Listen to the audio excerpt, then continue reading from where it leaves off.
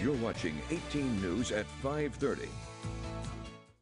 18 News, in partnership with Ward Apparatus, is honoring the men and women of the Twin Tiers who put their lives on the line for our community. Today, we take a moment to thank Chris Johnston, an EMT for East Hill.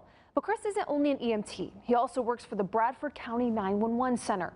Those who work with Chris say he is completely dedicated to the job and his community. So 18 News and Ward Apparatus would like to say thank you to Chris for all of the work he does for our community. And if you would like to nominate a first responder you know, visit mytwintiers.com and fill out the application. We will honor a new first responder every week during 18 News at 5:30.